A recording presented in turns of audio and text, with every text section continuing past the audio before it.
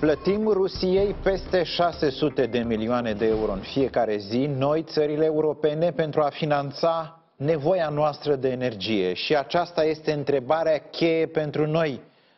Să facem așa ceva mai departe? Eu însumi sunt de părere că cel puțin ar trebui să luăm în considerare oprirea cărbunelui, petrolului din Rusia, deoarece acestea sunt simplu de găsit pe piața globală. Asta spune într-un interviu exclusiv la Digi24 Manfred Weber, președintele Grupului Partidului Popular European. Manfred Weber, chairman of European People Party Group.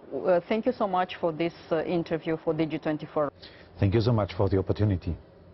Russian Federation started the war in Ukraine 8 years ago, and the question is why the West reacted 8 years later?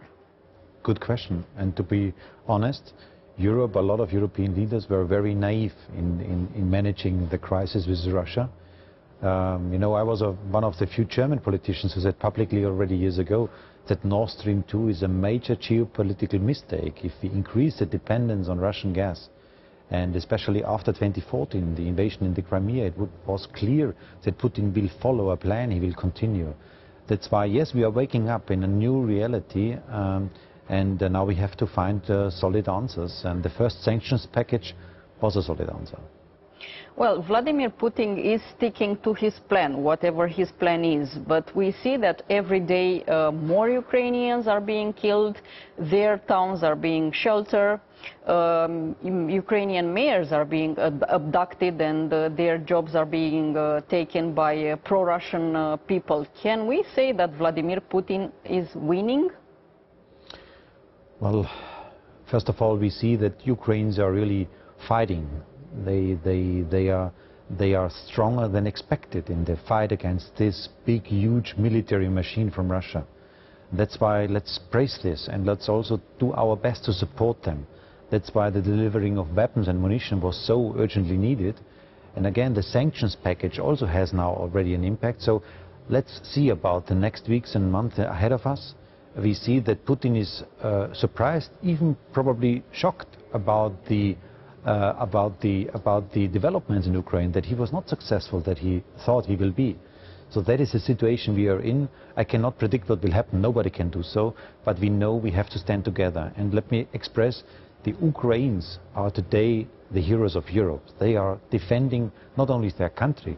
When you listen to them, when you speak with them, also the refugees coming here now to our countries, you see people who are fighting for democracy and freedoms. They experienced what it means to live in a free society. And that's why we have to really thank them for what they are doing, and we have to support them. Well, Vladimir Putin was often compared with a chess player, and one rule in chess is the fact that the winner is the one who attacks first. And right now we see that he is keep on attacking. The answer of the Western societies were those sanctions, and we see that the sanctions are coming and coming and coming.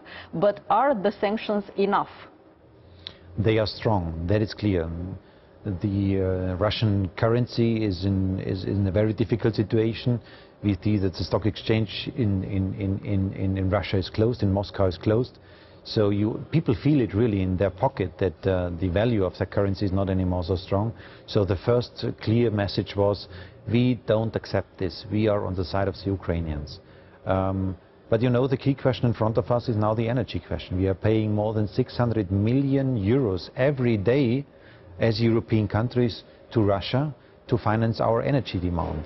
And that is the key question on the table. I myself, I'm of the opinion that at least we should consider to stop coal and oil deliveries from Russia, because there we can easily find on the global stage also alternative sources for our demand. So let's do this at least with coal and with oil, and let's not spend so much money to Russia. Is at the level of European Parliament any talk, even informal talks, let's say, about adding more to the sanctions when it comes to military support, for instance?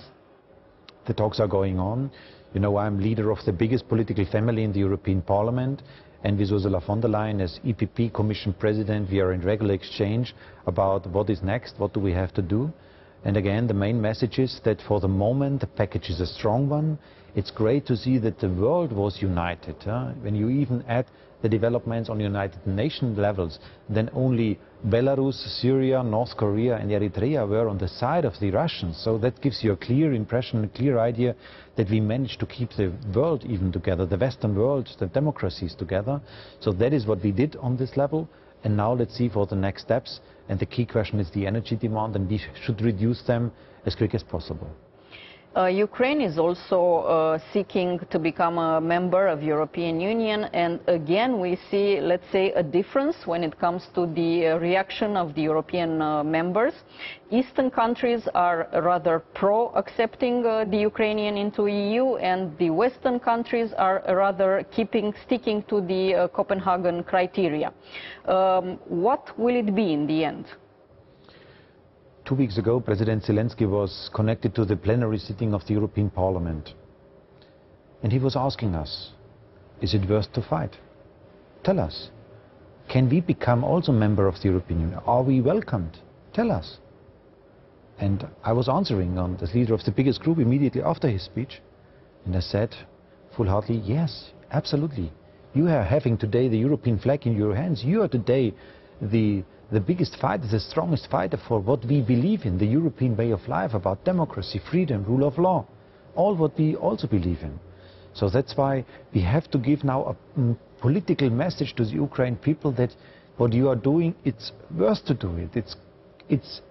You are part of us. That is the political message we need now. So other way around, I would say, it's not about bureaucracy, it's not about procedures, it's not about theoretical questions.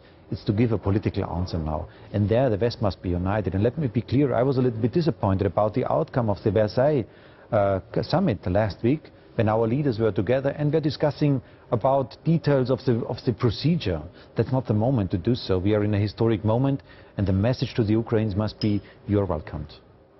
Ukrainians, refugees are coming into our countries, especially in countries like Romania or Poland, but of course from here they travel all over Europe. And it's impressive the way that people welcome the Ukrainian refugees. In the same time, we do remember that European Union is not solving yet its problems with the politics of migration and the way the refugees are being integrated. So is this a good moment to change that as well? The Ukraine war gives us a clear indication that the migration issue is an issue for all of us. It's not only for the east of Europe in this current crisis or in the last years for the south of Europe. It is a challenge for all of us, and that is what we recognize step by step. I was really proud to see that all European countries opened their border immediately after the war started. So even those who are far away, Portugal, Ireland, imagine, far away from Ukraine, they are ready to welcome now refugees, they are ready to give in, and we must find also good balance, that everybody really is contributing in the same level to this big challenge. It's a moment where we can also hopefully close the legislative file, because the crisis gives us a clear indication that together we can manage things, and that's why let's close this open wound, politically speaking, of 2015 with this crisis in mind now to also solve the legislative files on European level. Manfred Weber, chairman of APP Group, thank you so much for this interview. I thank you so much. Și la Digi24